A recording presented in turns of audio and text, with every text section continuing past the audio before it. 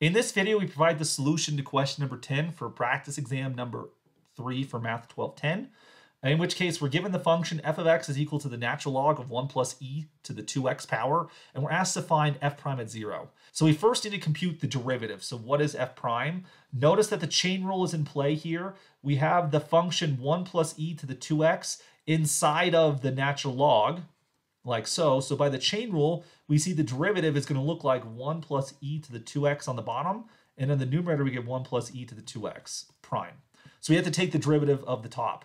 Well, the derivative of a constant is equal to 0, and then another chain rule comes into play here. You have 2x inside of the natural exponential, and so applying the chain rule in that situation, you see the derivative will be 2 times e to the 2x, and this sits above 1 plus e to the 2x. This is our derivative. Now you'll notice that's not there because we're not looking for the derivative. We need to know the derivative at x equals 0. So if we plug in 0 to find the number we're looking for, we get 2 times e to the 0 over 1 plus e to the 0. E to the 0 is 1, so we get 2 over 1 plus 1, which is 2 over 2, which gives us 1. So we see the correct answer is F, number 1.